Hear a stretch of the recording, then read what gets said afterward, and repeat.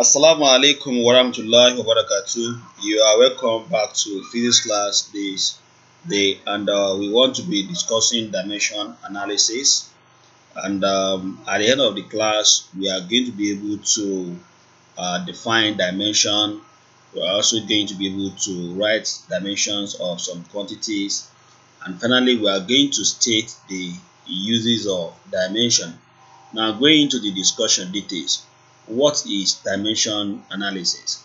Dimension of a quantity, or dimensions of a quantity are the basic quantities that make up the quantities. In another way, dimension can also be described as a way of representing a quantity in terms of its fundamentals. Fundamentals quantities are quantities that other quantities depend upon. So a quantity known as derived quantity depends on fundamental quantities. So when you now express a basic quantity in terms of its fundamentals, you are actually discussing dimensional analysis. Now, how do you represent a dimension? Dimension can be represented using square brackets. For example, we have mass. Dimension of mass is m in the square bracket. Dimension of time is t in the square bracket. Dimension of distance is l in the square bracket, capital letters. All these dimensions are called a dimension of base quantity or fundamental quantities. All other quantities depend on these three dimensions. Alright. Now let's look at more examples of dimension. Like we have area. Area is distance times distance, and that will be length times length, and that will be L square. So L square in closed bracket is dimension of area. Dimension of velocity and dimension of speed are the same. Velocity and speed have the same dimension, and the formula is distance over time. Distance is L in dimension, time is capital T in dimension, and we write this one to be L t raised to power minus 1 in square bracket.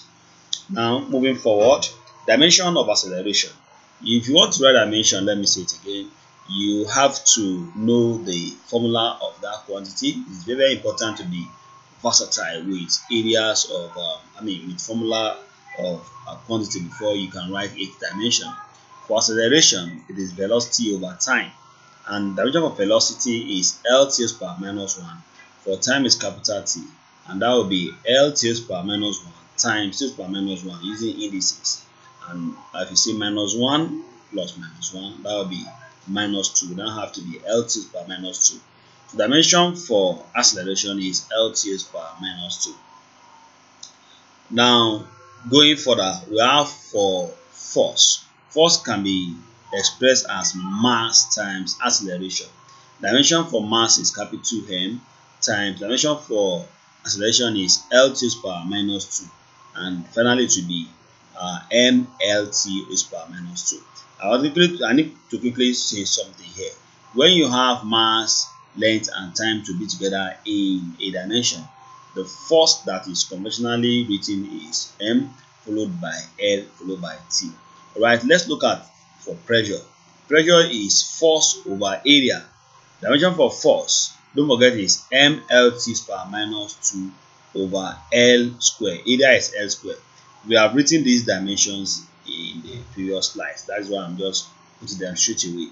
So mlt raised to power minus 2 over L to power 2. And that will be mlt raised to power minus 2 times L to power minus 2, coming from indices. And look at L is power 1 here. L is power minus 2. It will be 1 plus minus 2 to give you minus 1. So our final answer will be ml raised to power minus 1 t raised to power minus 2. Okay, looking at more dimensions of quantity, like work done. Work done is the same thing as energy. They both have the same dimensions, and that will be equal to force times distance.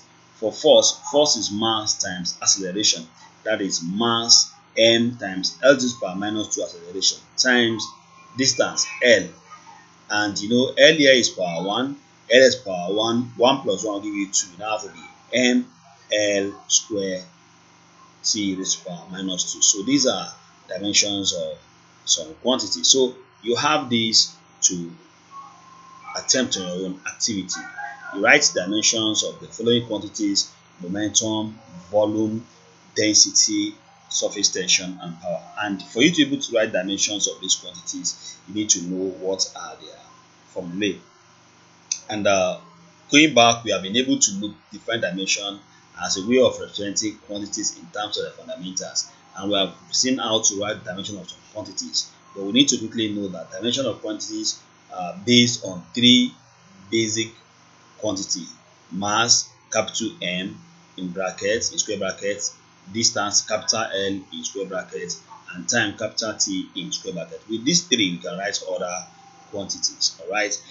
And we are moving to the last part of the discussion, which is to uh, state the uses of dimension.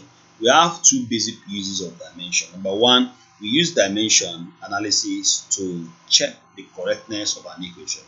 If you want to know if an equation is correct or not, we use dimensional analysis for that. And number two, we use dimension to check the form of an equation. Maybe an equation is parabola, parabolic, circle, and so on. We use or you want to derive our equation from it, we use dimension analysis to do that.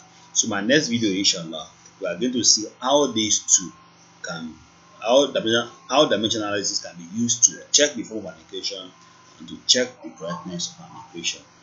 Thank you so much for your audience. Assalamu alaikum warahmatullahi.